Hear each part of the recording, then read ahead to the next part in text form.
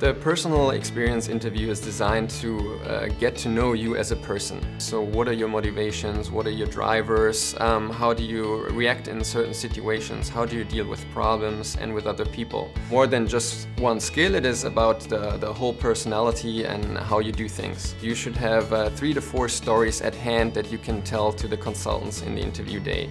Pick a couple of stories that really mattered to you. Examples when you really made a difference, either in a team situation or in a very challenging circumstance.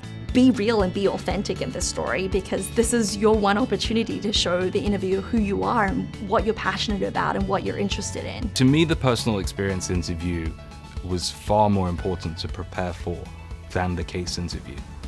It's really important to choose a story that, firstly, isn't boring. Because you think about the person who's listening, they have to listen to 8 of these during the day. Make yours stand out. In your preparation, really try and put yourself into the situation as it happened. You're going to be asked questions about how you personally delivered impact or how you personally led the team. Think about exactly what you did, not what the team did or not what the outcome was. Think about how you affected the scenario and how it affected you. This is what I did. Like literally the night before I did my McKinsey interview, I got a sense of, I spoke to one of my colleagues and I got a sense of what would people be looking for. And I spent 15 minutes just going through my mind of what was the actual situation, because many of these things have happened like 2-3 years in your past. And I think it's always worth taking that 1 minute to pause and saying, if this is the question I'm being asked, what is the example that I can best bring about that answers that particular topic?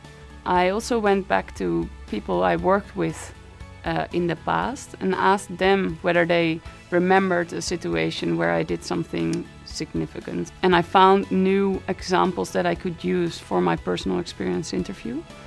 But also I had some examples in mind that I discussed with them to see how they experienced that situations and how they experienced my actions in it. During my interview, I really tried to tell the interviewer what I specifically did to understand the thoughts and the concerns of people around me, and to bring that all together to then encourage them and motivate them. The interviewer really wants to know that in a tough situation, you have the ability to be flexible, to be resistant to a lot of the different pressures, and really persevere and be successful.